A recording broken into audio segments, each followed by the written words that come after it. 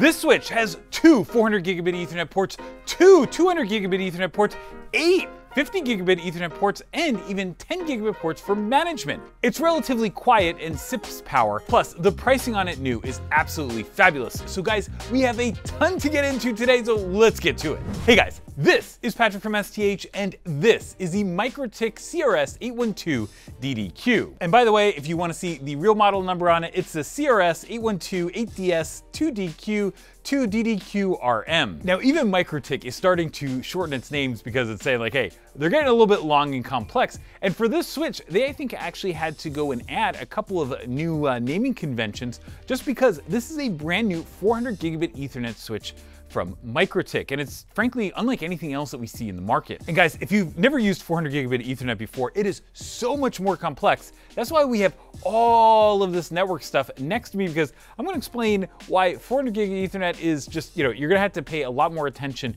to how you connect it than you have in previous generations. And guys, when I first saw this switch, all I could think about was this is the perfect switch if you want to go and have a little scale out AI cluster with the new NVIDIA GB10 devices like the DGX Spark, the Dell Pro Max with GB10 and all of those types of systems. And guys, we're gonna go into a lot here, but I'd love to hear what you guys think in the comments. Also, if you wanna learn more about some networking topics, let us know down below. With that, let's get to the hardware. Starting with the front of the switch, you'll see that we have two QSFP-DD ports. Now, these are important because not all 400 gigabit Ethernet comes in QSFP-DD.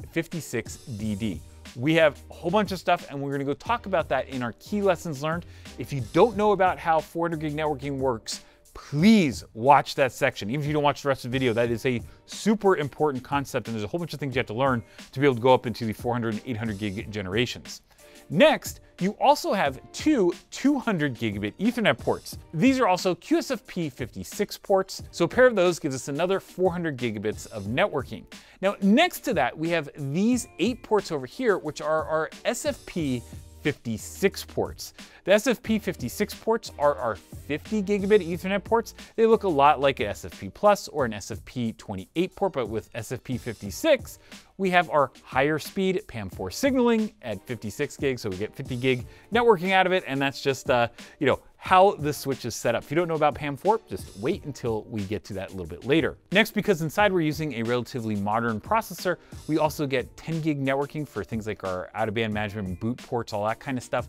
And then we also get a console port. If you manage to lock yourself out, which is definitely possible, you have a little reset here and you can reset the switch, which is always nice. So let's get to the back of the switch, and you're gonna see that we have essentially two things, right? We have a set of fans, and these are hot swap fan modules, so if you do need to ever replace one of these fan modules, you can. These power supplies are 250 watt units, which is very big because two reasons. One, they're redundant, so if you have one fail or you have a power rail failure in the data center or whatever, you do have the ability to run off of the other power rail.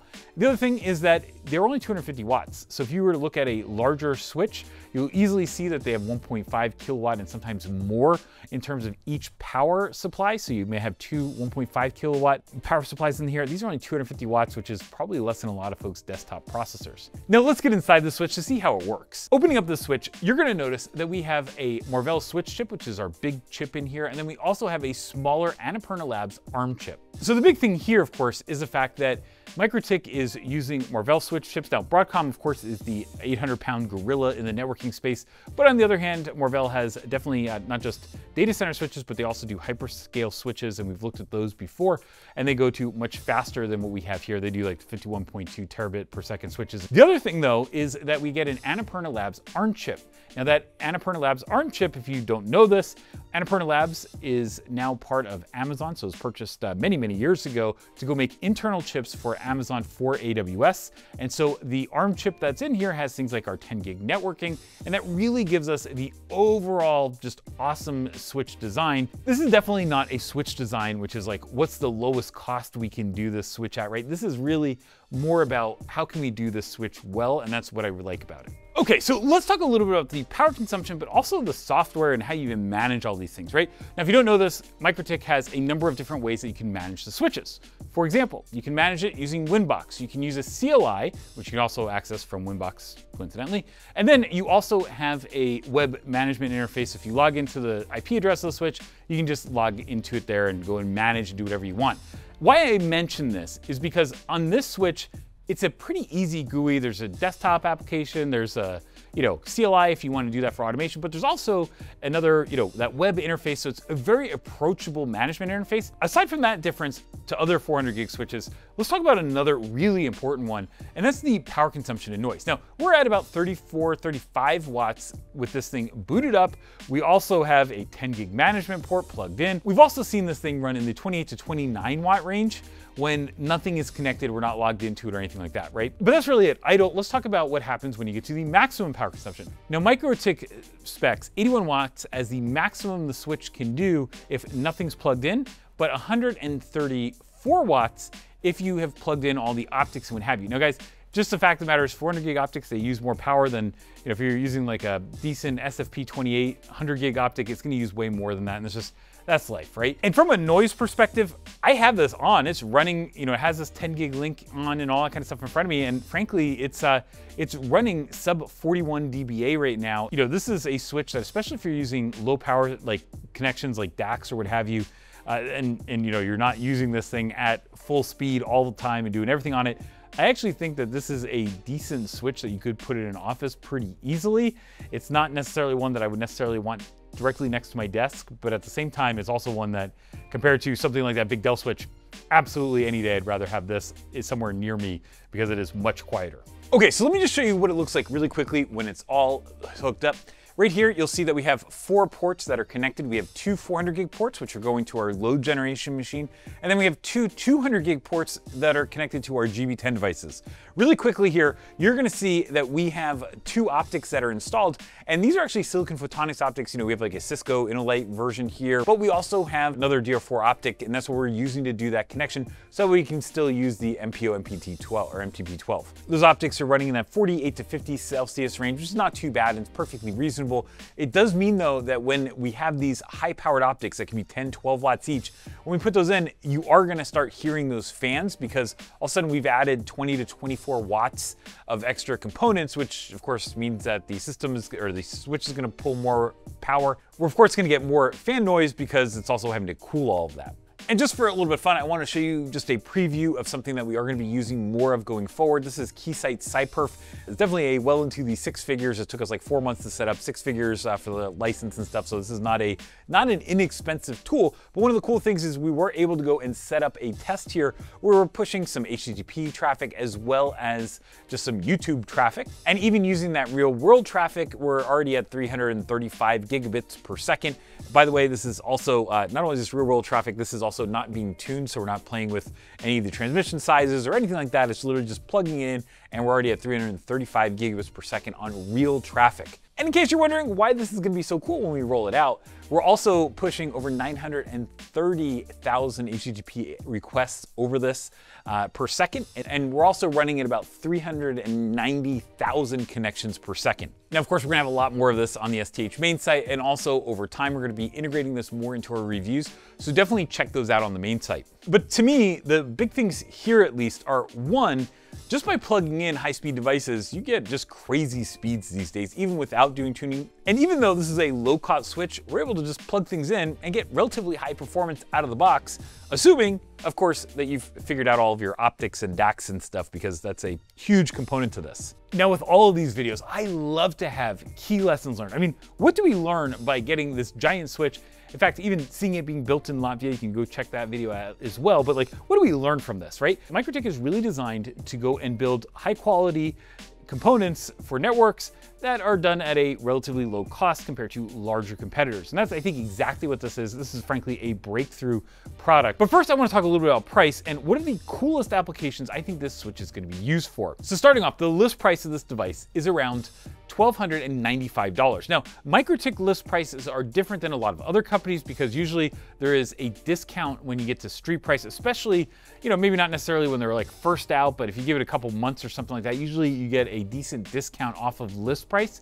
So this will most likely be still over $1,000, but it'll be under, $1,300 would be my guess. Now, people will definitely say, this is so expensive, Patrick. I can't stand a MikroTik product that's over $1,000. But here's the deal, guys. This is a 1.6 terabit switch, which means it's like 1600 gigabits per second, which also means that this is less than $1 a gigabit per second. So on a dollar per gigabit per second basis, it would be like if you had a 1 gigabit 8-port switch and it was under $8, right? So let's just get a little bit real in terms of this is a higher capacity switch, and that means that we're going to be spending more money on it because it's just faster. Now, a lot of people are going to say, hey, Patrick, you can go get a used 400 gig 32-port switch. It's much better because it has 32 ports of 400 gig Ethernet. And here's an example, which is, I think, a Dell Z9332 FON or whatever the heck this is. And guys, this thing is a 32-port 400 gig switch, so it's definitely a higher capacity switch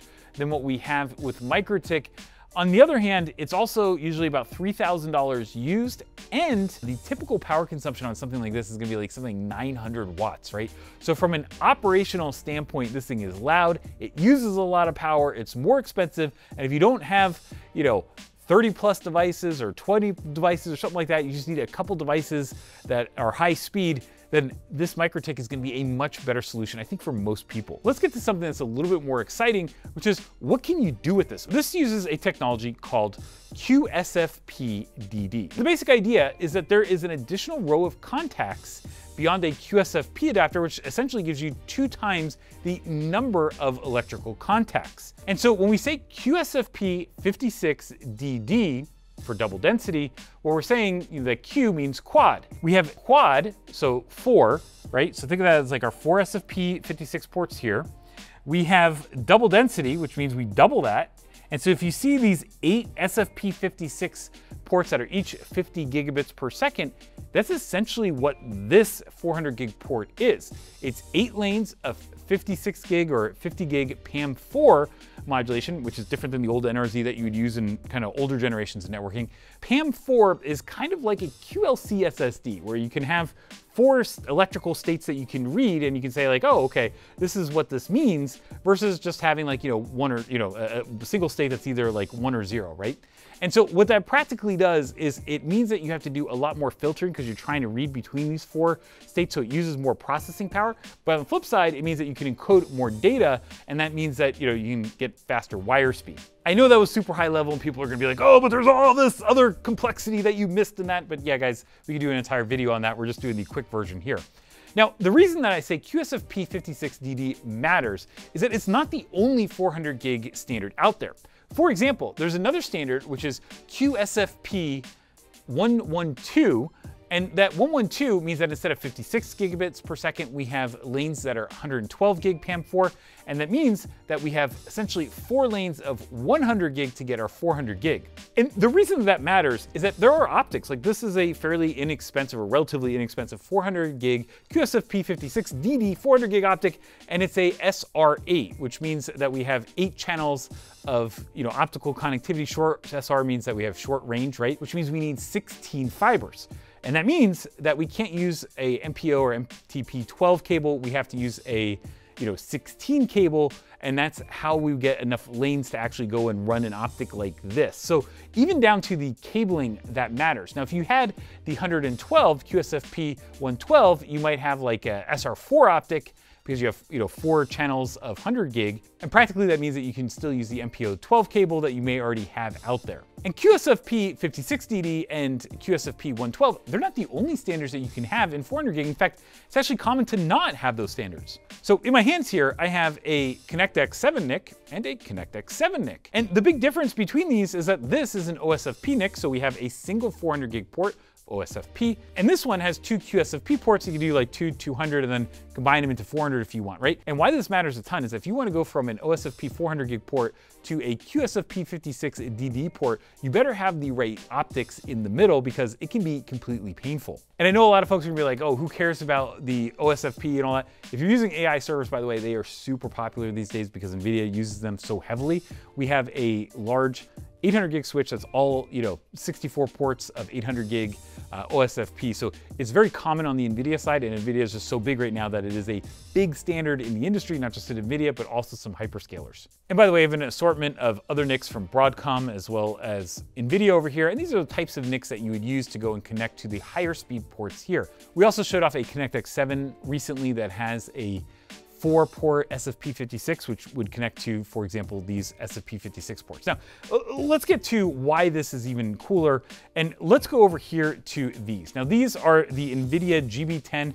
This is the NVIDIA DGX Spark, and then this is the Dell Pro Max with GB10. And so these are, I mean, honestly, these are gonna be, by the time this video comes out, right, these are gonna be like the hottest thing in AI. Each of these has a ConnectX 7, but they're QSFP, so they're not OSFP ports, which means that if we have a 200 gig networking here, we have 200 gig networking there, and we have this switch, we have a couple options. One of the reasons that you're gonna want this configuration right here, where you have a direct attached cable between these two systems, is because NVIDIA is going to, out of the box, support up to 2 systems with this DAC cable, single cable, that gives you the ability to do nickel and also to distribute models between the 2 systems.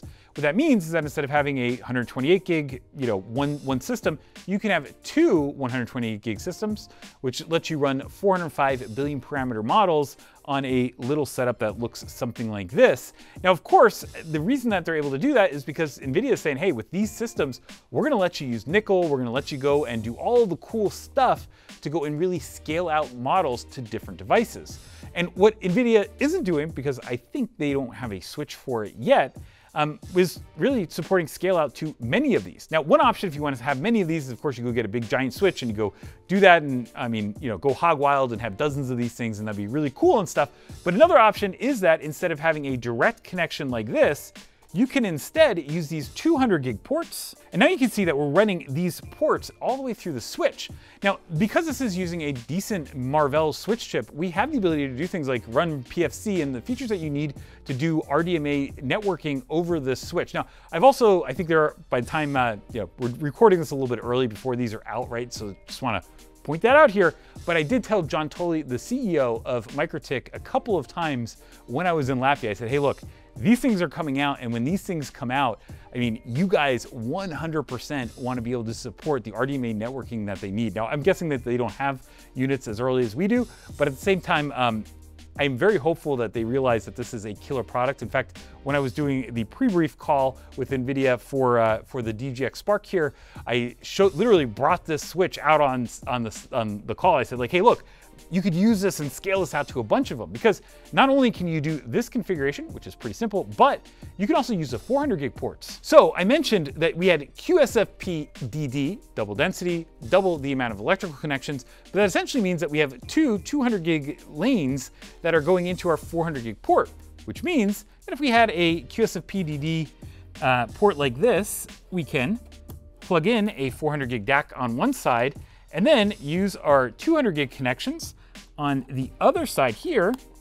And we don't need these other cables now. We can just go out of a single 400 gig port and connect 2 of these. You can have 2 on this port, 2 on the other 400 gig port, and then 1 more on each of the QSFP-56 ports. So that's 6 right there. And that doesn't even get to any of the SFP-56 ports, which could be used for things like storage, other servers, other networking, any of that kind of stuff can also be done off of there at 50 gigabits per second per port, right? So, I mean, guys, there is a ton. If you want to go and start building a scale up, let's say you want 5 units, for example, this switch on a relative scale, you're going to spend $15,000 to get 5 of these units, and you're going to want to network them, but you can just use inexpensive DACs, a switch like this, and you're set. And by the way, if you happen to see our recent video on the all-flash NAS and wanted to know why we talked about it, not just for the studio, but for doing AI in the studio, this is it, guys. And hey guys, I hope you like this look because this is just so cool, right? These are all systems and switches that, as we're recording this, aren't even out on the market yet, but are gonna be soon, and this is why I'm so excited. It's also why we've been doing some things on the STH main site to prepare everyone for some of the concepts that we're using here, like what are SR8 optics and all of that stuff we're doing on the STH main site, and we're doing it with the foresight of like, hey, we know some really cool hardware is coming down the pike, so let's make sure that we have done the foundational concepts on STH so everybody can learn with us. So definitely check out the STH main site all the time because we always have really cool content there as well. If you did like this video though, well, why don't you share it with your friends and colleagues, but also give it a like, click subscribe, and turn on those notifications so you can see whenever we come out with great new videos. As always, thanks for watching and have an awesome day.